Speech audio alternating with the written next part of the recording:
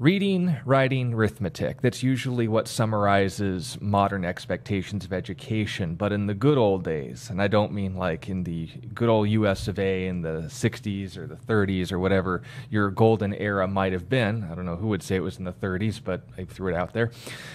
There was also another R in that list, and one that they really wanted to emphasize as far as what would properly equip people to be truly educated. And studying the Bible is an education of itself, but it needs to use these sort of methods of thinking that we also want to equip you. What is that called? It's called rhetoric. So actually, there were two forms that are left out of modern-day education, dialectic and rhetoric.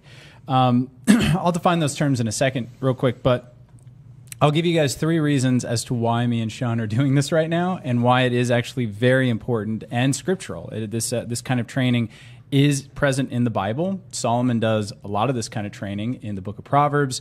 The apostles, there's a reason why we have long-form dialogues in their sermons in the book of Acts, as well as the First Church Council in the book of Acts chapter 15, right? This kind of training is actually really, really integral to your faith and to your own personal just life. And that's why it was a part of every rubric of education up until about 1900s, which is a big bummer. And there are some conspiratorial reasons as to why it dropped out of the education. I'm not going to get into them right now, but we'll talk a little bit about what it's done to us as a society that it's been left out of the rubric. And by the way, to my knowledge, it's been left out of every rubric across the world. Those of you guys in other countries can let me know if you still learn about dialectic and rhetoric within your school education. But for those of us in the West, it's definitely left out of our educational rubric for sure.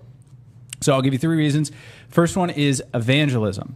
The second one is indoctrination or resisting indoctrination. And the third one would be interpersonal conflict. So what is rhetoric? What is dialectic? Rhetoric, and this is from Aristotle, who was one of the first people to kind of reclaim the word. The rhetoricians of his day were kind of hucksters. He was able to create a formal form of rhetoric and describe it in a really impressive way. And he is kind of the person that made it very, very popular and widespread taught throughout all the educational systems in ancient Greece and throughout the world. This is how Aristotle defined rhetoric. It is the art and the faculty of observing in any given case the available means of persuasion. And because of this, it is a function that no other art contains. So what he's saying is that rhetoric is essentially the art of being able to persuade somebody else. Rhetoric is the formal version. This is the art of persuading someone through a speech or a platform. So not a dialogue, but a monologue. So me and Sean are engaging more or less in rhetoric right now. We are explaining things to you guys in a way where you cannot directly interact with us. You can in a way by like putting things in the comment section and things like that, but it's not as direct as you talking to me. That would be dialectic. So dialectic is me persuading you in a conversation where you have equal say as me. So I say something, you say something, and there is an art form in that as well. Now, if you don't know how to do that, and again, let me repeat the 3 things I said: evangelism, avoiding indoctrination, and interpersonal conflict. It's really difficult for you to evangelize if you don't know how to persuade. This is once again from Aristotle. It is not enough to know what to say. We must also say it in the right way. So if you have all the knowledge, right, all the capacity to understand the Bible and the scriptures, but you're saying it in a way that people can't understand or comprehend, it doesn't really matter. This is Paul's argumentation against the Corinthians when they were abusing the gift of tongues, where he's like, it doesn't really matter if you're praising God in your own mind. If nobody understands what you're saying, it's not edifying to the body.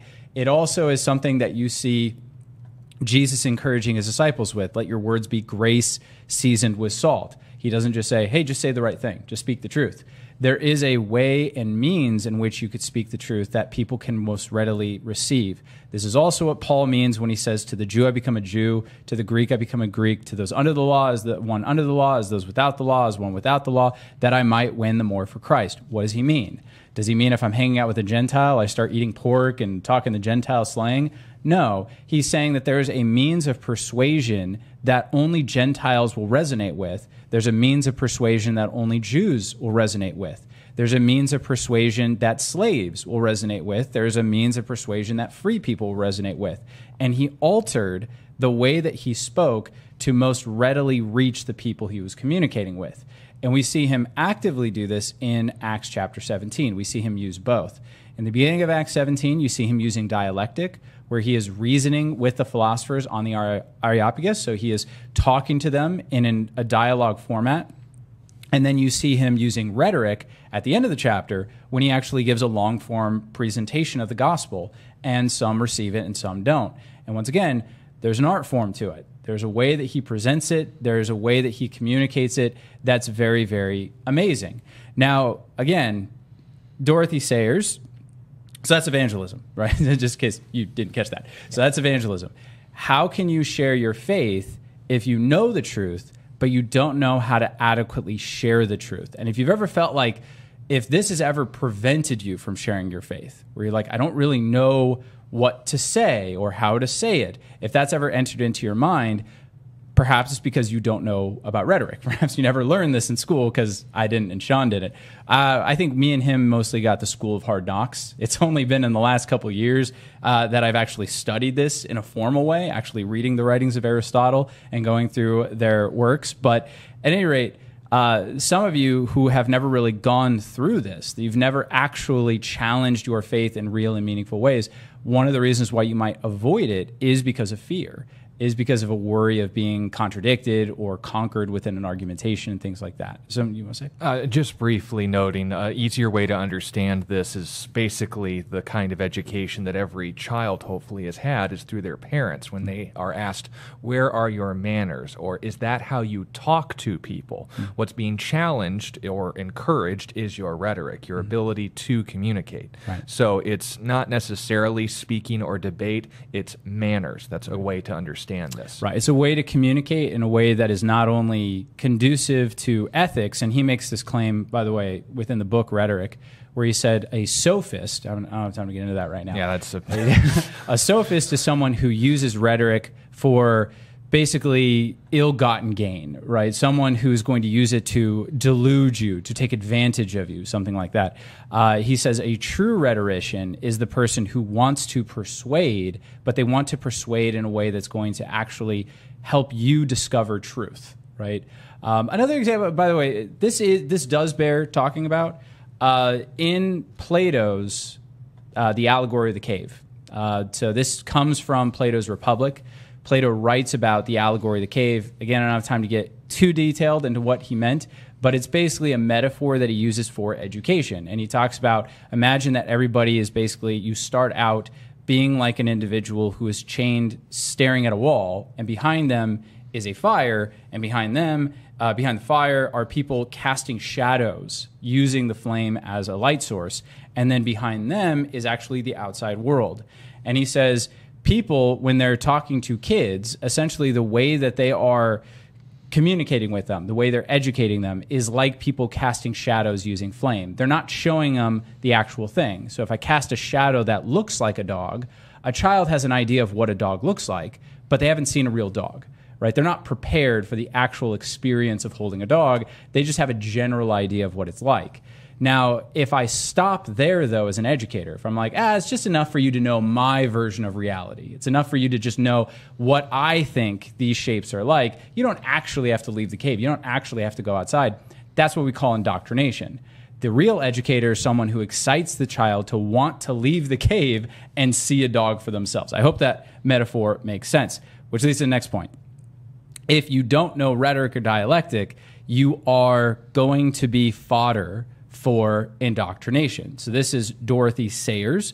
She gave a speech called The Lost Tools of Learning, in which she argues for a classical education and a reinstitution of dialectic and rhetoric within the educational system. By the way, those of you guys who don't know, Dorothy Sayers was a fiction writer. She wrote mystery novels, was a close personal friend with C.S. Lewis, and to my knowledge, the first woman to graduate from Oxford. So a pretty awesome lady, very smart, and a Christian. So Dorothy Sayers says this: has it ever struck you as odd or unfortunate that today, when the proportion of literacy throughout Western Europe is higher than it's ever been, people should have become susceptible to the influence of advertisement and mass propaganda to an extent hitherto unheard of and unimagined?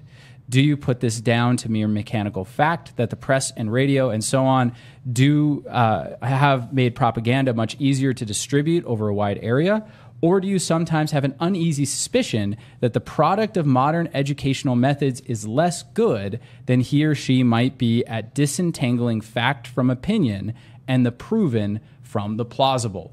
Very good quote. Essentially what she's saying is, because people can read. At her time, the visual medias weren't around. They didn't have news media. Like, they kind of did, but not really. I mean, you had like one channel, PBS, and that was about it. But primarily, the way that the news was able to interact with people was through newspapers. And she's saying, it's great. More people can read today than ever before. Awesome. But you know what else that means? That means they're reading things in the newspaper, and if they don't know how to think through the arguments being made and say this is a good argument or this is a bad argument, they are fodder for indoctrination. They are people that will be taken advantage of very, very easily. If you don't know about the laws of logic, if you don't know what's being said, I don't know how many of you guys have tried to listen to a debate, whether it's political or an actual atheist versus Christian debate or something like that, and you're like, I don't know who won. That's probably because you don't know much about the laws of rhetoric. If you're listening to it and you don't know who won, that's because you're mainly listening to confidence. And oftentimes people project confidence who are very good rhetoricians, right? So people who are very good at public speaking, they project confidence. And even if they are losing the debate, if you were just going off of their stamina, if you're just going off of their energy, you'd be like, oh man, they answered that so easily. Well, yeah, they answered it, but was it a good answer? And do you have the ability to parse it out and say, did it actually answer the question? Did it actually address it in an adequate way? Is that sufficient enough to prove a point or not? This is something that's very important because, again, if you're just going off of emotion, then you might be swayed. And this gets into the parts of rhetoric. So rhetoric is divided into three parts. It is pathos, which refers to emotional reasoning. Ethos, which refers to character, right? So you should believe me because I am this kind of person. What I'm saying is plausible and credible, and you could believe that because I'm this kind of person. And logos, which is actually the main point of rhetoric. So the ethos and the pathos, the emotion and the ethics of the individual, is just to get you to the logical reasoning. However, most people today, most politicians, both Republican and Democrat, they're such good rhetoricians, I would call them sophists, they're such good rhetoricians that they never actually get to the logos. They never actually get to the logical argument behind their worldview. All they do is emotionally move, manipulate, and prop themselves up as authority. They don't actually get to a logical debate. If you've ever heard someone say, let me give you an example of this. If you ever heard someone say, well, the science says, that's an appeal to authority. And again, you should know that is not an adequate logical argumentation for truth. That's just an appeal to authority. That's just meant to make you feel stupid if you don't agree with what they're saying. It's not an actual argument. So very, very good to ensure that you're not fodder for indoctrination. In Dorothy Sayers' day, this was important. In our day, it's way more important. The amount of propaganda out there has never been higher. The amount of manipulators out there has never been higher, and the access to it has never been viable for someone who is younger. Every kid with a smartphone, every kid with an internet connection is open to all sorts of manipulative people who want to take advantage of their innocence and their naivety. So if you don't know how to talk to them about these things, about how to show them what is a logical argument, why is it a logical argument, to think through these things, they will be fodder for that kind of personal indoctrination. The third one that I said is interpersonal conflict. So I'm a marriage counselor primarily. And the number one issue that I see from people who come to me for marriage counseling is communication issues. They don't know how to get their point across to their partner. And they deal with it in a couple ways.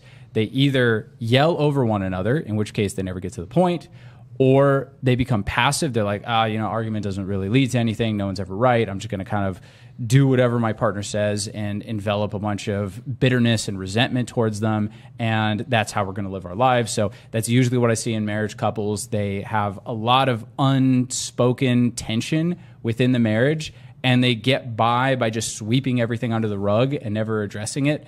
That's a huge, huge issue. That's at a very small level. Some of you guys maybe even had parents that talk to you that way. They just kind of yelled at you or something, but they never engaged you in the dialectic, like talked you through something before. But even at a more macro level as a church, this is something that we have to understand. A lot of churches have splits, right? Doctrinal splits that happen because people don't know how to talk to one another. You had a threatening of that, like I said, in the book of Acts. In Acts chapter 15, there was almost a time where the early church split. And the reason why they were able to remain together was because they had a long-form dialectic debate, right? So these apostles came together, and they were able to give their perspectives biblically. And you know what? The people who made the best argument won, right? The people who had the most biblical argumentation and sound theological reasoning, they're the ones that won, and we have that recorded for us. Now, to be fair, the Apostle Paul says, it didn't really matter to me who won that debate. I already knew it was true, right? So he's and like, that's what's key. That's what's key. So I'm not saying that rhetoric creates truth. I'm saying that rhetoric gives people the ability to discover it for themselves. So when rhetoric is properly being used, it helps people to discover truth for itself. And that's what me and Sean and Scott on this show are always trying to do. We're not trying to just educate you. We're not just trying to say, like, this is true, just believe us because appeal to authority. We are trying to argue the point across, not so that you know it because we say it, but you know it because you know that it's true. We have shown you or revealed to you that it's true and believable because of verifiable reasoning. That's what rhetoric is aimed at doing. Anything you'd like to add to that? No, and just noting the conclusion, this is obviously an introduction. In the coming weeks, every Thursday or Friday, for those of you listening on Reach Radio, we'll dedicate some time at the start of the broadcast to just go over a very brief and basic topic. And as well, we'll be providing clips of this not only on our YouTube page, A Reason for Hope, but also hopefully on our own website, should that platform go down. But the point being made is this. When we're talking about rhetoric, we're not telling you how to win. We're knowing how to recognize truth, not what to say to people, but how to talk to people. And understanding the difference is going to be key, not just in how we talk to others about our faith, but understand it for ourselves. Test yourself to see you're in the faith. We are asking, well, how do I know if I'm still saved? How do I know if I've lost my salvation? How do I know if I'm still saved? How do I know these things? Well, with a working understanding of the Bible and a proper use of rhetoric, we don't use Plato and Aristotle and Socrates in order to establish those things. They simply recognize what we call truth or the nature of God. How to find it, yeah. And that's what we're trying to instruct you in. So if you have questions in that regard as well, more than welcome on the broadcast. Just make sure the end of the question leads us to the Bible, and we'll be happy to address it. But if you can join us on Thursdays as early as possible, that will be what we'll be talking about. Hopefully it's a source of edification, and it's definitely a blessing for him and I, because it forces us, or I guess sets aside time for us to get back into this, because we benefit from it too.